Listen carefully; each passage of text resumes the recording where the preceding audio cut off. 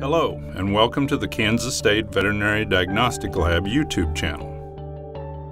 This video will discuss the correct method to sample a rumen for suspected cases of toxicity.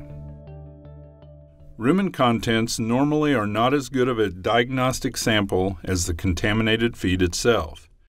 This is because once a feed is ingested, the process of digestion will change the sample so it is not exactly like the feed prior to ingestion.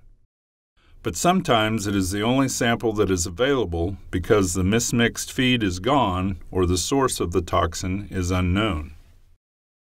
There is a common misconception that the rumen is homogenous. This is not true. The rumen in an adult cow is a 30 to 50 gallon organ that contains many layers of digested material. There is a gas cap, newest ingested feed in the middle layer, and a bottom layer of grain and fluid-saturated roughage. This particular cow's rumen is dehydrated and does not show a normal liquid portion in the ventral half. A sample from only one spot could lead to an inaccurate result, so do not take a blind sample through a simple incision into the rumen.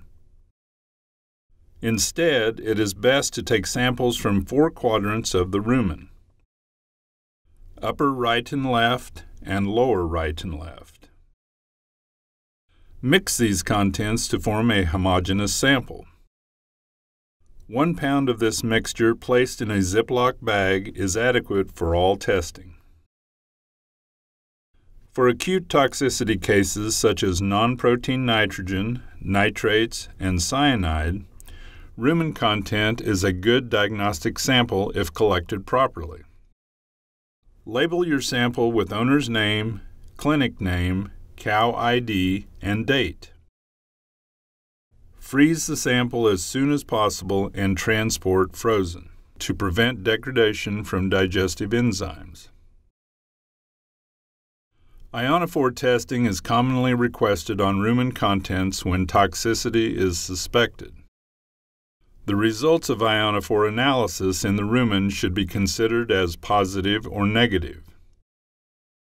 Remember, the concentration of an ionophore in the rumen is not quantitative.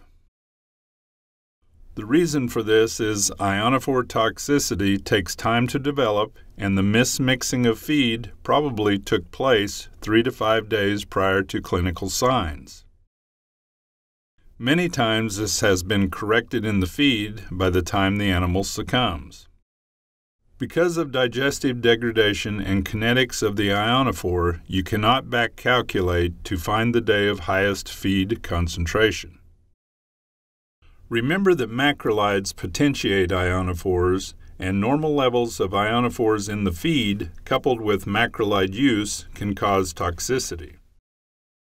You cannot do pharmacokinetics of any compound with rumen samples because of rumen digestion. A negative result does not rule out a problem, but a positive result is diagnostic. For more information on this procedure or any other tests we offer, contact Client Care.